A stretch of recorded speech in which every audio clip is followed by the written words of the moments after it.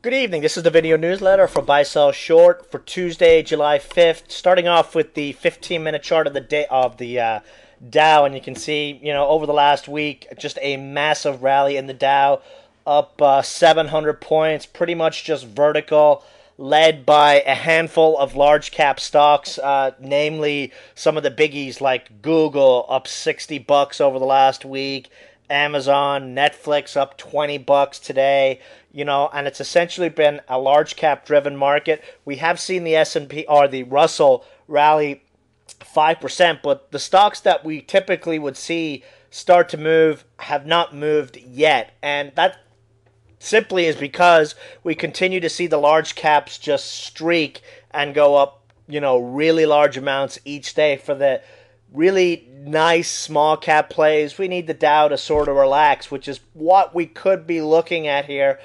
Even though looking at the 15-minute chart over most of the session today was a pretty tight consolidation, even with the Portugal downgrade news, the fact that the market was able to hold up like it did is a testament to the strength out there. Now, if we do see a break of that 12,550 level, we could be in store for a decent-sized pullback, and that actually would be nice if we got it over the next couple of sessions.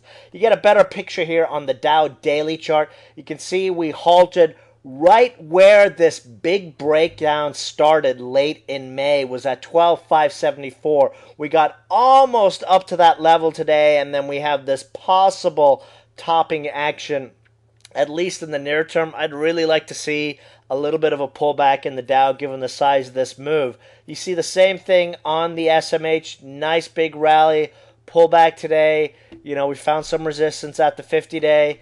And, even looking at the financial index, you can see the same thing. Big rally, halted at a key moving average area right below where that sell-off began back in late May. So, we could see a couple of days of weakness, but, what we're really looking for is to see, other than these China garbage plays, we want to see the rally spread out. We want to start seeing some of these small cap stocks bust out. We haven't really jumped into a whole lot of them yet, because frankly, traders are still playing that same game. Unless a stock is up big on volume, they're staying away. That won't last. Traders playing that game will get their fingers burnt off. It is inevitable. It happens every time. So we're going to be a little bit of patient here and play a couple of nice bottomed out plays that should see at least a near-term move. One of those plays, ASTI, like we said in the alert, this one got hammered into the quarter end last week, down 40%. Nice consolidation here. And as I mentioned, and you can see in the little box here, this is a stock, follow the pink line. This is a stock that loves trading at its 8-day moving average and loves bouncing back to its 20-day exponential whenever it has a big sell-off, just like it did recently. 8-day moving average is 117, 15% higher. 20-day is 120, 18% higher. Pretty oversold. Stops 95 cents. Decent risk reward as we see this rally spread out. Another one, NEI, consolidating very, very tightly here. Now, you got two decisions. You could buy a break of 114 or wait for a break of 121. I'll definitely be adding to my position on a break of 121, especially if it comes on volume. Another stock to keep an eye on that has been very, very frustrating over the last couple of weeks is COOL. Now, check out the action on the chart. Very identical to what we saw in May. We had a big run-up, consolidation for about a week, and then we had that run into the earnings report high at 450. So we had a decent run up. We've been consolidating for a couple of days here. What'll probably be the trigger is a breakthrough that 50-day moving average at 321. And we're also looking at a possible MACD cross, probably within the next day or so, and that might be the catalyst, coupled with a break on the RSI up through the 50 level. So definitely one to keep a very close eye on over the next couple of days. ALXA, Rule of 2 play, still waiting for it to materialize. Our early entry, we've been sitting on it for a couple of days now. Continue to hold this one. Would be looking to add the real position on a break of 2, with 220 being the target.